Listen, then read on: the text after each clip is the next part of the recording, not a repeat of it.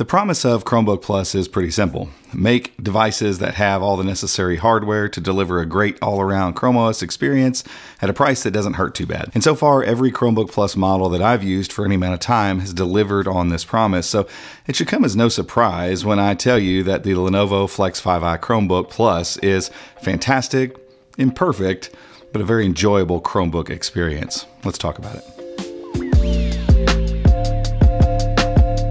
And before we get going, a quick apology for my voice. I've been dealing with laryngitis. I've made my vocal cords mad, and they're not quick to forgive, apparently. So I'm sorry my voice sounds like this. I'm doing everything I can to make it go away, but we also don't want to stop making content, and we don't want to stop getting through these Chromebook Plus reviews so that you guys can see them. So bear with me through this, and this is a shorter review, so you won't have to listen to my scratchy throat too long. Early on, before Chromebook Plus was actually unveiled, I was under the impression that the Slim 3i Chromebook from Lenovo wasn't just a soon-to-be Chromebook Plus model itself, but it was also like an example of what Chromebook Plus would mean from a build quality standpoint. I mean, that device's like ultra-rigid frame is just so impressive feeling, and I really thought that was going to be like a marker of Chromebook Plus quality. Unfortunately, the Slim 3i is a bit of a unicorn in that regard, and overall build quality on Chromebook Plus devices is, well, fine. I mean, for the most part, it's not bad, but it's not standout either, and that definitely applies to the Flex 5i here. Like many other Chromebooks, the all aluminum and glass lid feels really great, but it makes the plastic keyboard deck feel just average by comparison. There's only moderate flex in the bottom half of the chassis, and all the seams come together very nicely. So overall, I'd say the build quality is good, not great. It's not exceptional, but it's not a deal breaker either. But a big upgrade Lenovo included in this version of the Flex 5i is in the display department. Versus the older models of this Chromebook, this new 16x10 14-inch 1080p screen looks really great. It's bright at over 300 nits,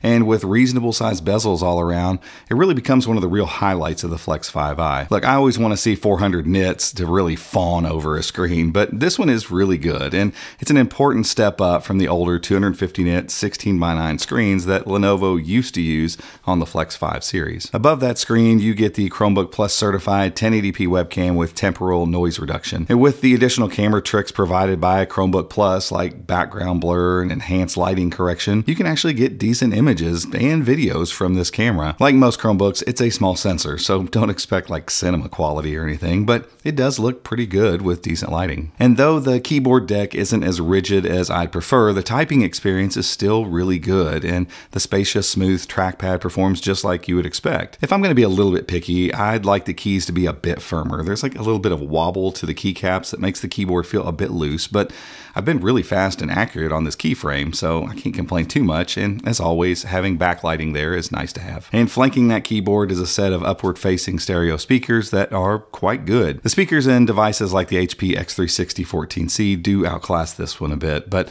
the sound from these speakers is full and loud. It's good enough for some YouTube content or light gaming here and there. Around the sides of the device, we also get a nice port selection, including 2 USB Type-Cs, USB Type-A, headphone microphone jack, micro SD card slot, and a Kensington lock. If I'm going to gripe a little bit though, I would love to see a full-size HDMI port here so that I wouldn't have to get out a dongle or a dock whenever I'm at the desk, but having USB Type-C on each side and a decent docking station does take care of that. And we almost don't have to talk about the internals, do we? With Chromebook Plus, you know it's fast, but I'll go over them anyway. The Flex 5i has the Intel Core i3 1315U, 8 gigs of RAM and 128 gigs of storage, and that means things are fast and efficient. At no point in my work did I ever run into any performance issues, and I'd imagine you probably won't either. I mean, from general Chromebook tasks to multitasking to cloud gaming, this Chromebook, not surprisingly, handled all of it with ease, and it can do all that while maintaining an 8 to 10 hour battery life. I mean, there's just nothing to complain about here. And I think overall that's the takeaway. Yeah, some Chromebook Plus models are better than others, and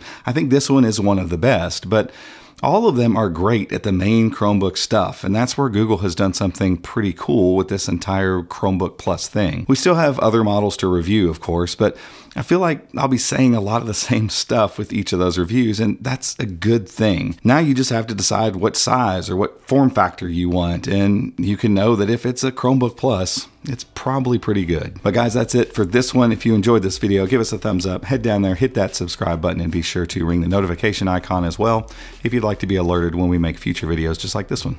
Till next time, we'll see you.